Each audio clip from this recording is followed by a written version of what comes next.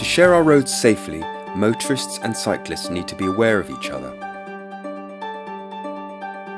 Keep an eye out for cyclists at junctions, and to maximise their visibility, cyclists should ride centrally on narrow roads and past junctions. Do look out for cyclists when opening your car door, and cyclists, be aware of parked cars and cycle a door's width away from them when possible. Remember cyclists at lights and leave them enough room. Cyclists must stop at red lights and not ride on pavements.